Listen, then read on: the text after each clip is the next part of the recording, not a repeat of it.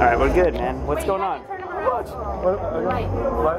Okay, so you're a key figure in these proceedings this evening.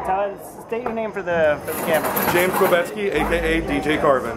And let me just tell you, as a guest at this wedding, that was quite a set. You really brought the whole house on their feet. It was really an impressive set. Thank you.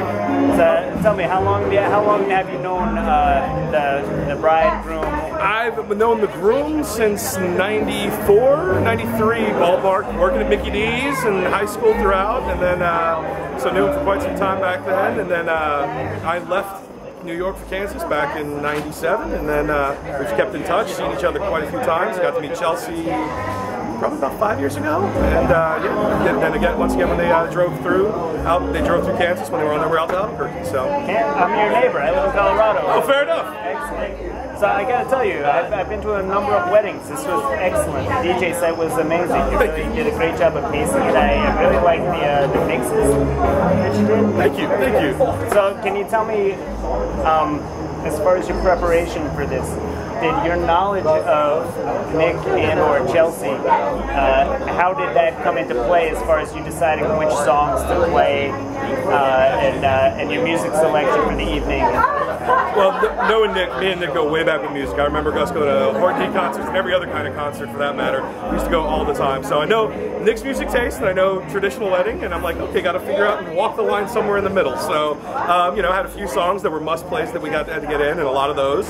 But other than that, it was just, all right, play a little bit of everything and then get a little left field and just enough balance and try and just keep energy up and keep it funky and fun. So how many weddings did you say you do in the course of a year?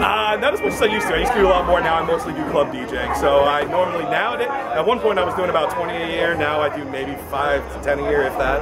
And your approach to this wedding, I'm assuming, was heavily influenced by the fact that you knew the groom. Absolutely. I take a lot more personal pride. I always take pride in it, but no, you got to do right for your best friend, man. I mean, he's buddy for life, and no matter distance, time changes that. So I take a lot of pride in the compliments that I've been getting. Warms my heart to know I did good by both of them. You did great. You know, I'll tell you, as a guest, you really kept the party jumping. I especially love the ministry that you played.